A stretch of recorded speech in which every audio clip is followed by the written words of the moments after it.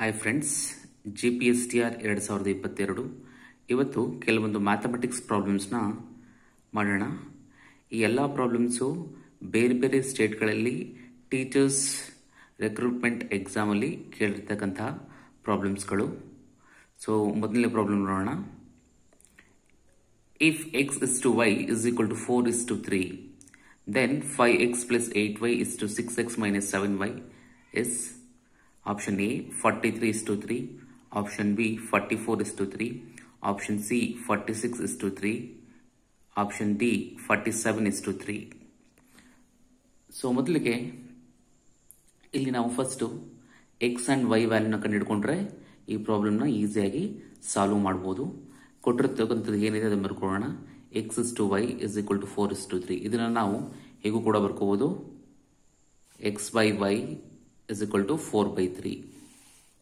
So x value ಏನಾಗುತ್ತೆ, ಆವಾಗ 4 ಆಗುತ್ತೆ. ಅದೇ ರೀತಿ y ವ್ಯಾಲ್ಯೂ ಏನಾಗುತ್ತೆ, 3 ಆಗುತ್ತೆ. ಸೊ ಈಗ ಸಿಕ್ಕಿರುವಂತಹ ವ್ಯಾಲ್ಯೂನ ನಾವು ಆ ಎಕ್ಸ್ಪ್ರೆಷನ್ ಅಲ್ಲಿ ಸಬ್ಸ್ಟಿಟ್ಯೂಟ್ ಮಾಡೋಣ. ನೋಡಿ, ಸಬ್ಸ್ಟಿಟ್ಯೂಟ್ ಮಾಡಿದ್ದೀನಿ. 5x plus 8y is to 6x minus 7y ಗೆ ಸಬ್ಸ್ಟಿಟ್ಯೂಟ್ ಮಾಡಿದ್ದೀನಿ. ಸೊ x ಜಾಗದಲ್ಲಿ 4, y ಜಾಗದಲ್ಲಿ 3ನ ಸಬ್ಸ್ಟಿಟ್ಯೂಟ್ ಮಾಡಿದ್ದೀನಿ. So 5 into 4 plus 8 into 3, 6 into 4 minus 7 into 3. 5 4s are 20 plus 8 3s are 24 is 2. 6 4s are 24 minus 7 3s are 21. So 20 plus 24, 44. 24 minus 21, 3 ಆಗುತ್ತೆ. 44 is to 3. ಹಾಗಾದ್ರೆ ನಮ್ಮ option ಏನು ಅಂತಂದ್ರೆ 44 is to 3. ಆಪ್ಷನ್ ಬಿ ಸರಿಯಾದ ಉತ್ತರ.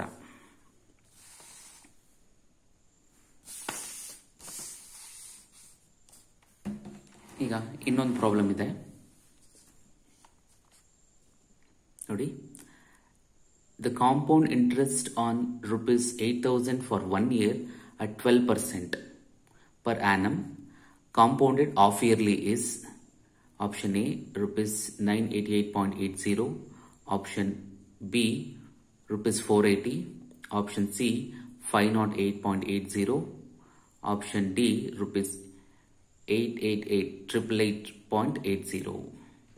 ಸೊ ಇವಾಗ ನಾವು ಕಾಂಪೌಂಡ್ ಇಂಟ್ರೆಸ್ಟ್ ಅನ್ನ ಕಂಡುಹಿಡಿಯಬೇಕು ಈ ಪ್ರಾಬ್ಲಮ್ ಅಲ್ಲಿ. So ಕೊಟ್ಟಿರ್ತಕ್ಕಂಥದ್ದನ್ನ first ಬರ್ಕೊಳ್ಳೋಣ. ಏನ್ ಕೊಟ್ಟಿದ್ದಾನೆ, ಗಿವನ್ ಪ್ರಿನ್ಸಿಪಲ್ ಅಮೌಂಟ್ ಕೊಟ್ಟಿದ್ದಾನೆ. ಎಷ್ಟು, 8,000 ರೂಪೀಸ್ ಕೊಟ್ಟಿದ್ದಾನೆ. ಅದೇ ರೀತಿ ಇಂಟ್ರೆಸ್ಟ್ ರೇಟ್ ಕೊಟ್ಟಿದ್ದಾನೆ ಪರ್ ಆ್ಯನಮ್. ಪರ್ ಆ್ಯನಮ್ ಎಷ್ಟು ಇಂಟ್ರೆಸ್ಟ್ ರೇಟು 12%. ಓಕೆ, ಸೊ ಇದನ್ನ ಕಾಂಪೌಂಡೆಡ್ ಆಫ್ ಇಯರ್ಲಿ ಮಾಡಿದಾಗ ನಾವೇನು ಮಾಡ್ಕೋಬೇಕು, 12/2 ಮಾಡ್ಕೋಬೇಕಾಗುತ್ತೆ ಆಫ್ ಇಯರ್ಗೆ. ಸೊ ಹಾಗಾದ್ರೆ 6% ಆಗುತ್ತೆ. ಹಾಫ್ ಇಯರ್ಲಿ ಇಂಟ್ರೆಸ್ಟ್ ರೇಟ್ ಎಷ್ಟಾಗುತ್ತೆ, 6% ಆಗುತ್ತೆ. ಅದೇ ರೀತಿ ಟೈಮ್ 1 ಇಯರ್ ಕೊಟ್ಟಿದ್ದಾನೆ. ಇದನ್ನ 2 ಹಾಫ್ ಇಯರ್ ಅಂತ ಬರ್ಕೋಬಹುದು. 6 ಮಂತ್, 6 + 6 2 ಹಾಫ್ ಇಯರ್ಸ್ ಅಂತ ಬರ್ಕೋಬಹುದು.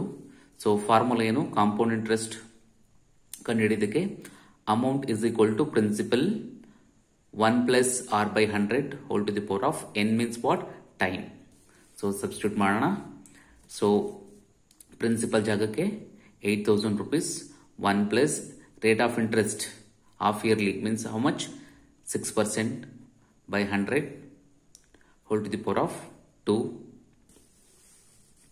ಸೊ ಇದನ್ನ ಸಿಂಪ್ಲಿಫೈ ಮಾಡಿದಾಗ 8,000, ಸೊ LCM ತಗೊಂಡು ಮಾಡಿದಾಗ 106/100 ಹೋಲ್ ಸ್ಕ್ವೇರ್ ಆಗುತ್ತೆ. ಇದನ್ನ ಸಿಂಪ್ಲಿಫೈ ಮಾಡಿದಾಗ ಏನಾಗುತ್ತೆ, ಸೊ 8,000 1.06 ಹೋಲ್ ಸ್ಕ್ವೇರ್ ಆಗುತ್ತೆ. 1.06 ನ ಸ್ಕ್ವೇರ್ ಮಾಡಿದಾಗ ನಮ್ಗೆ ಏನ್ ಬರುತ್ತೆ ಅಂತಂದ್ರೆ 1.1236 ಬರುತ್ತೆ.